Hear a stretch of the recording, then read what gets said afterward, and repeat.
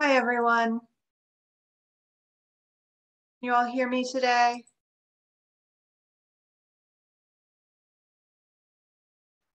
Okay, great. So this is Janine. I'm just waiting a couple minutes. Well, it should be just shortly here. Vanessa will be presenting today and she'll be joining. I apologize for the delay. If you guys have questions as we go through, you're welcome to type your questions into the chat. There's also a question and answer area, so you can use that as well. And once Vanessa gets started, she'll give you a little bit more information on how everything will go today. Thank you very much for joining us.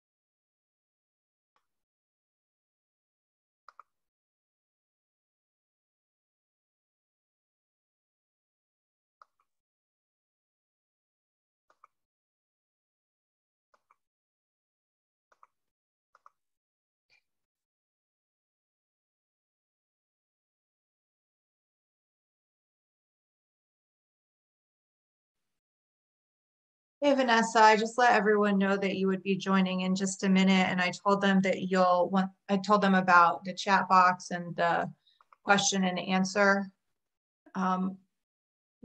He's on Zoom, so they can type anything in there that they want as you present. And then I said, if there's anything else you want to go over before we get started, that you would do that once you joined, okay? Okay, great. Thank you, Janine. You're welcome. Let me just pull up the slides here.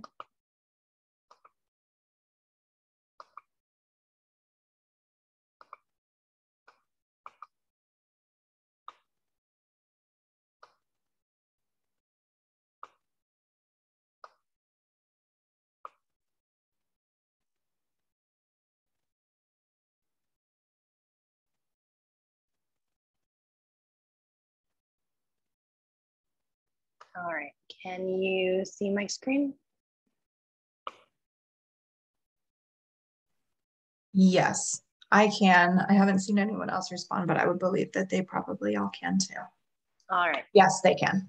Great. Okay, so we'll go ahead and get started. Thank you all for joining today. Sorry for the slow start here, but so today we'll be talking about the components of a quantitative methodology chapter. And as Janine said, feel free to use the chat feature or to call out if you can with any questions as we go along. So before we get started, I just wanted to share some resources with you in case anybody is interested on receiving more personalized help or assistance with any projects that they have going on. So we do provide assistance with all aspects of the dissertation. So if you're interested in more one-on-one support, please feel free to use any of the information on this slide to contact us and learn more about the services that we provide. Okay, so today we'll be talking about the quantitative methodology chapter. We won't be talking about qualitative methods today, but we do have another webinar available to review those if anyone's interested. So please check out our upcoming webinar schedule as well. Today we'll be talking about the purpose of the methods chapter and the different components that are required for it, as outlined on this slide here. And then at the end of the presentation, I will open the floor for some Q&A.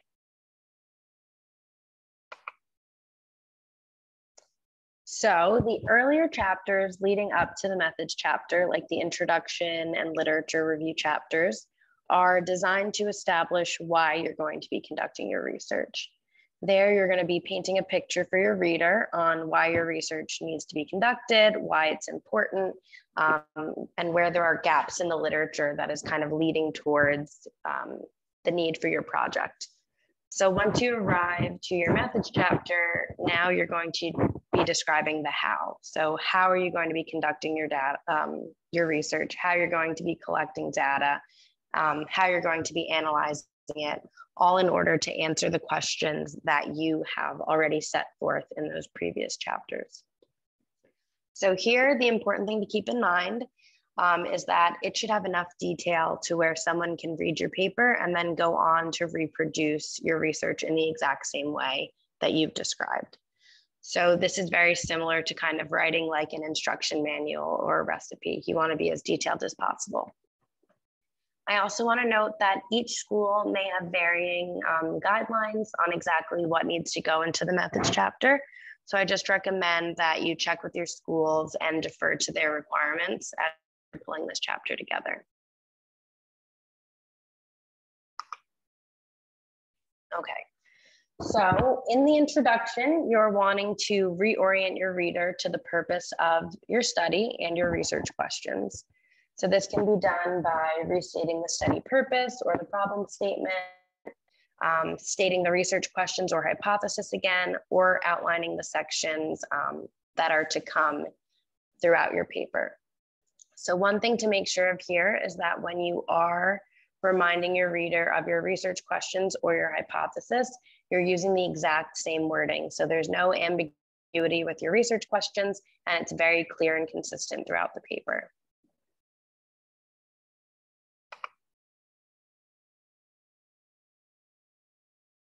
Okay, one of the first things that you will talk about in this chapter is why you selected your research design and the general research method that you'll be using. So in this case, the general research method that we're discussing is going to be quantitative, as opposed to a qualitative or a mixed method study. So once you've described your general method, you will then go on to describe the research designs within that framework, stating the specific design that you're going to use. So again, for this case, it would be the specific quantitative design. So that can be something like a correlational study, experimental, or quasi-experimental, or any other quantitative methods that you have in your toolbox. To explain why you selected a specific research design, you should be working to align the language with the problem, purpose, and research question that you've already discussed throughout your paper. So for example, if you want to examine relationships between coworkers or relationships between like a mother-infant dyad or something like that, you may select a correlational design because given the nature of a correlational design, it would be appropriate for that type of study. So in addition to explaining why you selected a specific design, you also want to explain why alternative research designs were not selected. So again, going with the correlational design, you may want to explain why an experimental design wouldn't work with that study. So you might say something like, it would be impossible for you to manipulate any independent variables in the relationships, making that study design not feasible. So here you just really want to paint the picture for why the design you are using is the most appropriate and feasible design for your research question.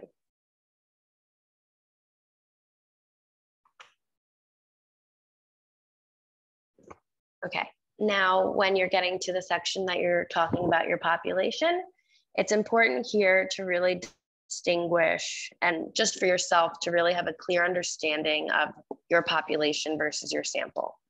So the population is describing the entire group that you want to draw conclusions about, and the sample is just the specific group that you will be collecting data from. So a good way to remember this is just to think of the sample as always being a smaller version of your population. So for example, if you're hoping to draw conclusions regarding pregnant women, in your dissertation, you are definitely constrained in time and resources. So you're not going to be able to, study all pregnant women, but you might be able to access a clinic in your area and be able to work in that local clinic. So your population might go from being pregnant women to a sample of 30 pregnant women in a clinic in Miami-Dade County, for example. So just making sure you've got a really good understanding of kind of that ice cream cone method to getting down to what the sample is and distinguishing it from the population. In this section, this is a good place to provide general characteristics and statistics about the population. So what you already know, what are some challenges that population faces, what percentage of that population deals with whatever you're talking about. So really just getting down to some of those general statistics. And you'll also want to describe the procedures or techniques that you'll be following to identify the different individuals from that population and to invite them to complete your study.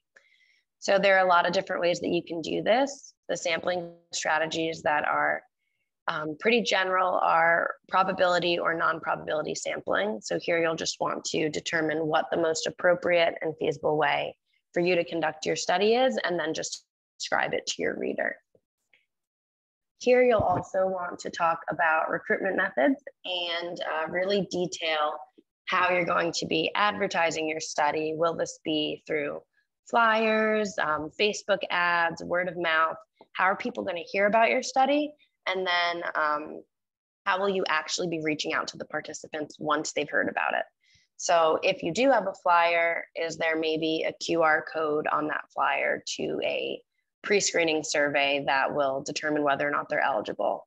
And then talk about how you're going to be following up with those participants. So you might be calling them and then confirming their eligibility criteria before enrolling them in a study. So here's just where you'll outline some of those details.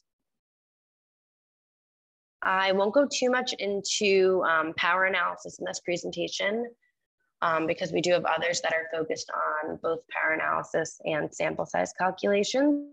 So if you do have specific questions on those, I'll direct you to those specific webinars.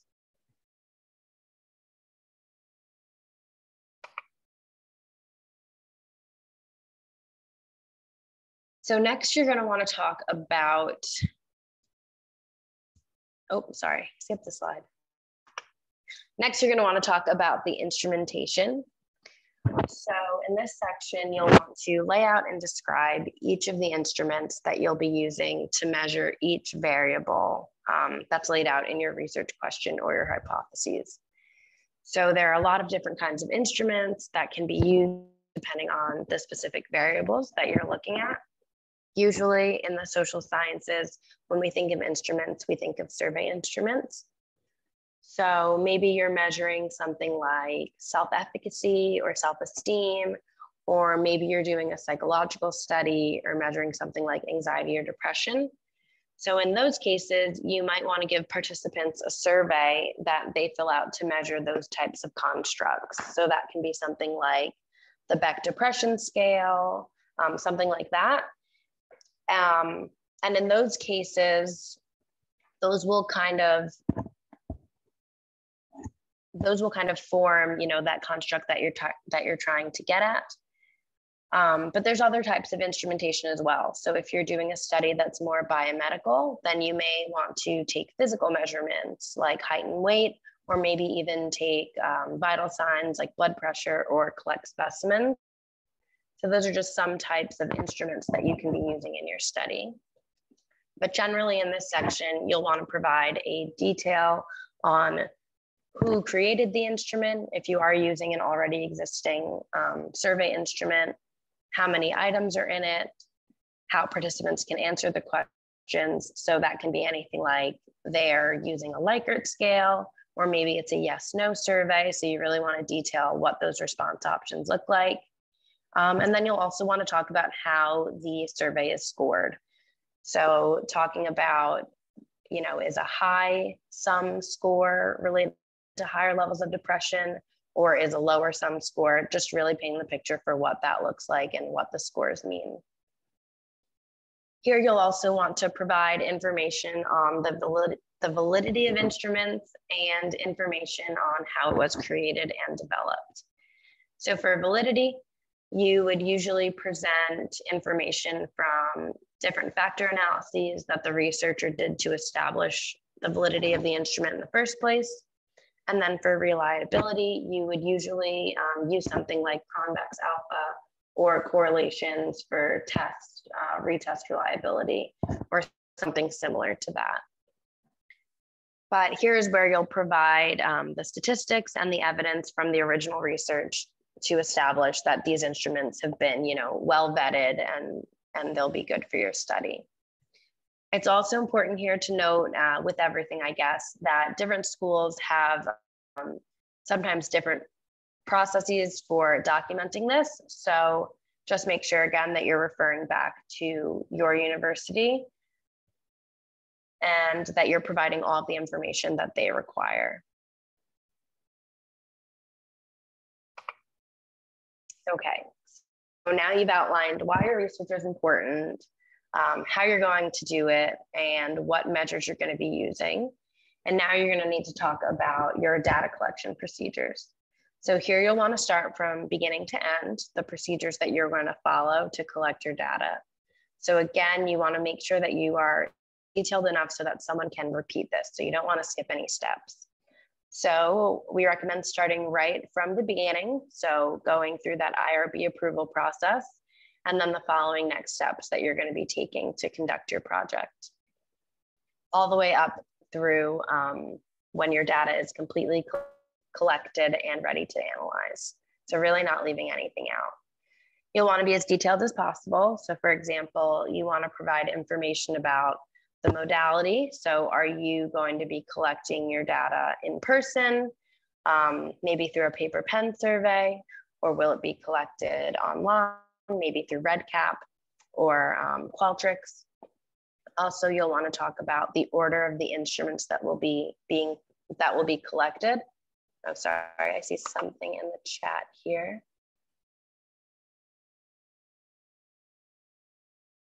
Janine, can you hear me? Yes, I can hear you fine. Someone else wrote in and said they couldn't hear. Can everyone hear the presentation? Okay, we got a yes. All right, it looks like some other people can hear, so I just need to adjust the audio on your end. Okay, perfect. So just getting back into it. So here you'll want to also go into the order of the instruments. So if you are providing, if you are taking various surveys, maybe you're collecting a demographic survey, and then you're going to collect information on your variable of interest, whether that be, again, I'll go with the example of depression. So maybe next you have the depression score, followed by some other scores. You just want to really detail the order of those. And then if you are going to be doing a longitudinal study, here's where you'll want to outline the different time points when participants are filling out surveys. So painting a really clear timeline of when each data point is being collected and what's being collected at each data point. Now, if you're doing a survey that involves secondary data, then your data collection procedure section will look a little bit different. As opposed to primary data collection, if you're using archival data, you'll want to describe more of the process for how you're going to obtain the data rather than the process for how the data are collected. So for instance, maybe the data that you're using is managed by the CDC or some organization, and you need to then collaborate with them to get permission for access. So in that case, you will be detailing all of the things that you did to gain permission and to acquire the data, as opposed to what I've described already. So just one thing to note if you're doing secondary versus primary data.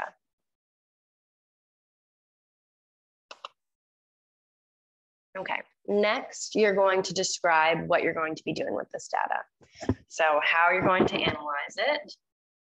You'll want to start by talking about the procedure for storing the data. So you may have a password protected Excel file where you're documenting the data, or you may be using a data capture system like RedCap. So here's where you'll talk about that and also cite the particular softwares that you're using. Next, you'll want to talk about what software you'll be using for data analysis and cleaning. And you'll want to also describe exactly what you'll be doing to clean the data and how you'll be dealing with any missing responses. So if you've got maybe survey participants who were lost to follow-up, never filled out specific instruments, or questions that weren't required in a survey where people were able to skip through questions, here you'll just want to address how you'll be accounting that score or how you're accounting that participant. You may also want to describe how you're going to screen your data for any eligibility criteria. So maybe you provided screening questions in your survey. Just here thinking about how you're going to use that to potentially eliminate participants who filled out the survey but weren't eligible. So if you are creating instruments, it is really helpful to go ahead and just add a screener at the front end of those surveys. This will help you screen out right at the beginning anybody who might not be eligible for the survey, and it might save you some headache later on the data cleaning side. You'll also want to describe any procedures that you'll be doing, like recoding or reverse coding any specific instruments. That will take place in this section as well. And then you'll want to describe any descriptive statistics that you present on your data, like demographic information. And then lastly, you'll want to get into the analysis and answer, how does this particular analysis get to my research question or hypothesis? So you will want a separate analysis or, some kind of differentiation between each research question that you've posed in your paper. And then also this last bullet here, you'll want to talk about the assumptions for the analysis. So for example, if you're doing a t-test, there are some assumptions like normality or homogeneity of variance. So you're going to want to talk about how are you testing those elements in your study, and then how will you address if those elements are not met. So if normality isn't met, what are you doing in order to continue going forward with that particular method? Okay. So next, you're going to want to discuss the limitations of your study. So kind of getting back to that assumptions piece, not every method of analysis can be used for every study just because they require different assumptions. So here you may talk about in your study, if something wasn't met, for example, how you dealt with that and why that is a limitation to the study. Also, thinking about, what conclusions can we draw from this study? So if you are going with a correlational design, we know that just because a correlation exists, that doesn't mean that there's a causal effect. So this is a great place to describe that.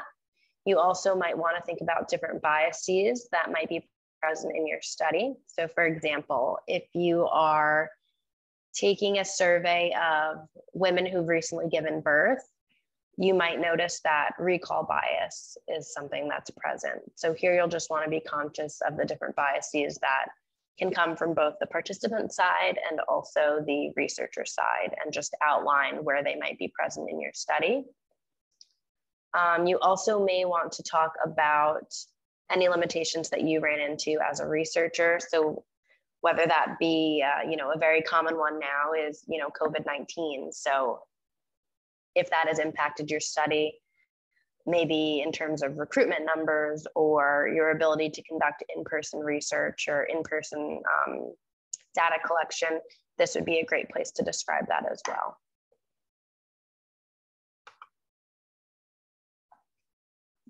So going along with that, you'll also want to describe the ethical considerations. And this also gets at some of the things that we've talked about already in terms of, how your data is stored. You want to think about the different principles, conducted in the Belmont report. I'm sure that each of you will have to go through some type of city training in order to conduct your research and get IRB approval. So just making sure that throughout your methods chapter, you've got this in there also. So you may want to talk about how the participants are provided informed consent. So that could be over the phone, it could be in person, or it could be that initial page of an online survey. So really outlining how consent is, how the study is described to them, and also how the consent is collected. In that consent form, you should be discussing the risks of being involved and also the benefits to the participant. And then you want to be conscious of how you will be protecting the participant identity. So whether that be through de-identifying data or using participant IDs as opposed to participant names, this is an important place to include that as well. And then getting back to that storage that we discussed earlier, whether you're using a password protected file or maybe redacted data, and also really thinking about the study team that's involved in looking at the data. So, your data shouldn't be kind of open source for everyone to use, especially if it's not de-identified. So here you'll want to describe who has access to the data, how are they using it, and also what are they doing with it, or what are you doing with it once it's been analyzed and used, whether that be being destroyed or de-identified, or however you're handling some of those study wrap-up procedures. So that does conclude the presentation portion. Again, here are some resources and contact information that you can use if you have any questions. But I guess we can open the floor for questions now.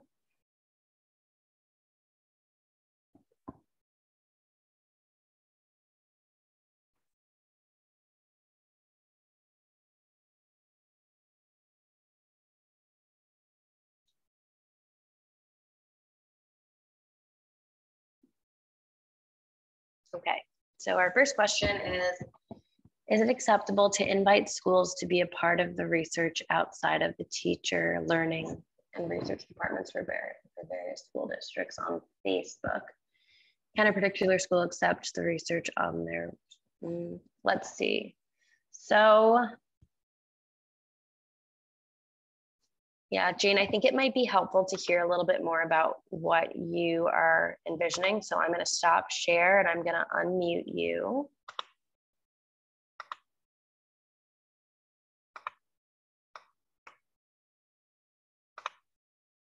Okay, if you're able to speak. Okay, can you hear me? Yeah. Okay. I have actually sent out letters to various school districts requesting research for my study, and I haven't heard back from many, and I understand because of COVID, a lot of people are not in their offices.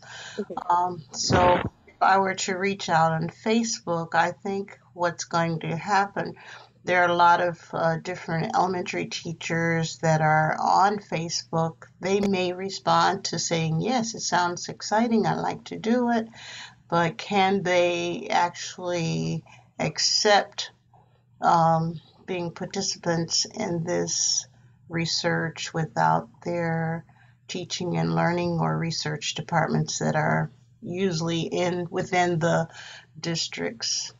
Right. Yeah, so I think there's two things to consider here. So the first is whether or not you have IRB approval for a Facebook type outreach. Okay. And that's completely possible. I would say to get that, you would just want to update your recruitment method. So maybe including were you thinking direct to teachers or more like a post that teachers can respond to? I'm hoping direct teachers. Mm-hmm. There are two ways I'm looking at. If I could go through just looking at archival data, because I'm certain because of COVID, a lot of the testing techniques probably have not been adhered to. But also, if it's possible, where I could have a face-to-face with the teachers, that I would love to have also. Yeah. So if you've already submitted your initial protocol, I'd recommend submitting a mod that Okay. include, you know, a different recruitment method, whether it be a flyer or a more like direct to teacher method. But Okay. the other hurdle is that, you know, I won't know and you won't know if they'll be permitted to participate unless their district. Right. Yeah. So that's just, Yeah, there's always a protocol, and you want to respect that. But because I haven't heard, and it's been several months since I've actually, sent out my request, so I'm getting a little nervous about that. So, yeah, that's understandable. Um, yeah, if you'd like, you know, we can discuss this further offline, but I think definitely step one, if you want to pursue a different recruitment method, is to just submit that IRB modification to make sure you're able to do that. okay, thank you very much.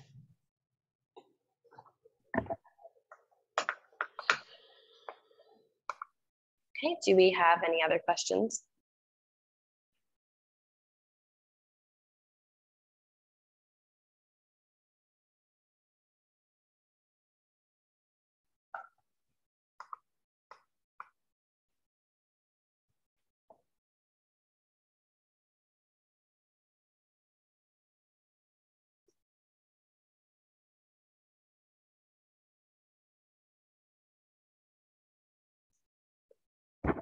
Okay, if there are no other questions, I'll just share our contact information again. If you do find yourself having questions, please feel free to reach out to us or to reach out to me directly. I can put my email address in the chat. And thank you all for attending today.